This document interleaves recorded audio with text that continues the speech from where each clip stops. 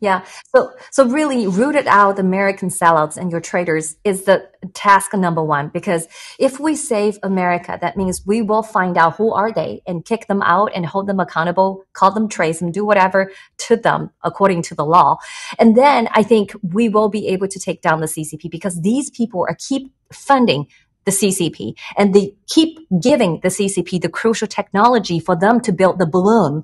And we talk about a lot about balloon, but I wanted to, maybe in the future, I want to talk about what Miles Guo has said about your military capacity, said about your economic warfare, because we haven't touched that yet. Talk about Silicon Valley. You know, how many of those CCP's money has already in your big tech? And it's ridiculous, because I shared some documents with you, Apollo. You know, I want you to take a look. And these are the evidence. Somebody mentioned about soft power, because where does American consider their soft power come from? They come from corporations. You know, those big labels Americans are so proud of, you know, Apple, okay, Facebook, Microsoft, those used to be those, Twitter, you know, you were so proud of Amazon, but these are the corporation has been infiltrated by the CCP through many years ago. And here you have a documents here. Maybe I just speaks to that. That's a Twitter. That's happened actually in 2017. This is documents coming from May, but it's happened actually April, I believe, the attack.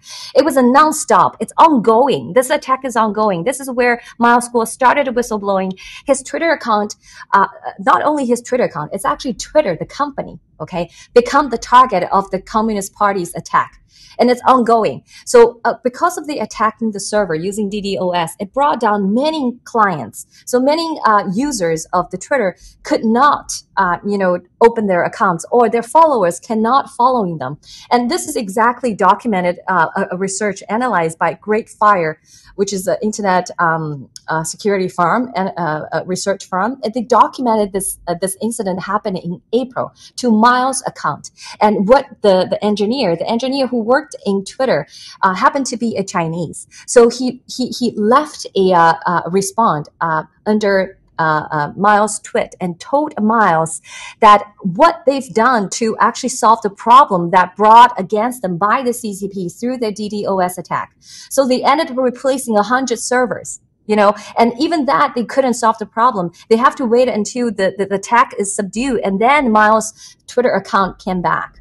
So Miles is the person that most heavily censored and most attacked by the Chinese Communist Party. And there's a reason why they're so fearful of Miles and the movement that all of 600 million of Chinese are behind Miles. That is why you saw the 160 people in a cold Saturday morning stand in the Grand Plaza, risking their lives and say, we're backing Miles 100%. Our money was not defrauded by Miles, but by the SEC. Okay, the SEC still have our money. It has been over a year and 6 months. They have not released our money. And we're not harmed investors. These are completely framed allegations of false charges. So please, Congressman, prove the House is belong to the people. Prove people should still place trust in the system and restore that trust. Do something about this and save America, save American people. So I was trying to find out if they were going to grant Gao release. Is that right now, the prosecutor actively arguing against bail. And they're saying that because he's a foreign nation, so he posed a flight risk. Okay? So this is one of their arguments against of his release on bail. Look at the Koenig guy. Yeah, look at the Sam Bankman-Fried. Look at the Sam Bankman-Fried.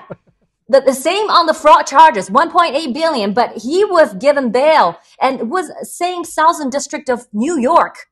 So it tells you this is a purely political interest motivated. People are politicizing this and persecuting Miles on behalf of the CCP. This is unbelievable.